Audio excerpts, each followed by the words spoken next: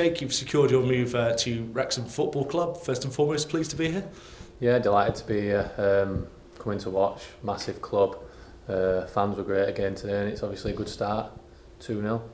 And I guess signing a 2-year deal, it's a bit of security for you, and maybe the club showing faith in you as well. Yeah, it's good. Obviously, they're showing a bit of faith, not just giving me this year, giving me a further year, so it makes me feel sort of welcome.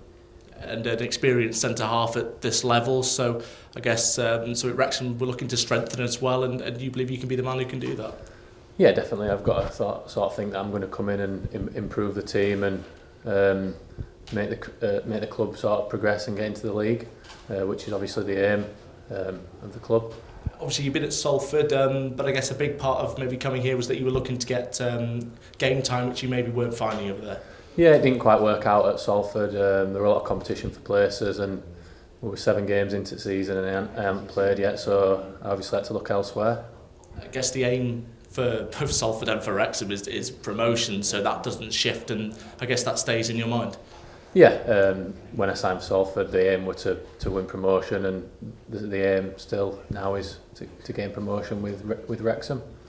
Talk a little bit about your career. You started off at Ossett, you moved over to Guiseley, you spent 5 years there, which is, I guess in football quite a significant amount of time now.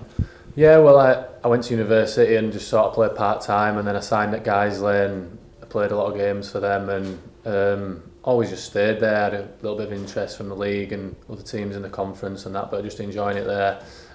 Obviously went on loan to Fylde when Guiseley were relegated. Guiseley let me go, which were nice, and then I just signed for Salford.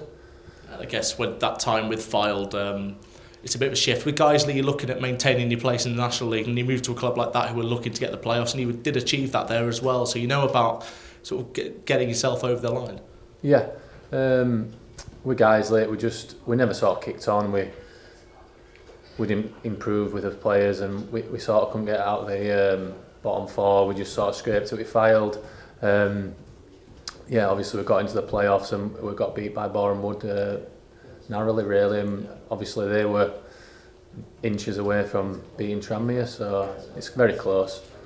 And I guess you know about promotion in terms of you achieved that with Guiseley in the Conference North, getting the winner in the final as well. Yeah, I think it were sort of 5 seasons ago now. It's an amazing feeling. There's no better way than sort of going up through the playoffs. Obviously, to win it, it's a little bit easier on the fans and the players, but going up through the playoffs is also a great achievement. Finally, I guess you've got this move down, you want to get your head down, get into that team, and it's a competitive defence as well, so I guess adding that competition will be good for both the manager and good for the team performance overall. Yeah, obviously the players don't want to go out and think that they're definitely going to be playing the next game because there's no one else sort of chomping at the bit trying to get in, and that brings out the best of players. Definitely. Yeah, and thinking about the squad as a whole here at Wrexham, I think you played with Mike Fonder, but I don't think is there anyone else you would have played with over your career at all?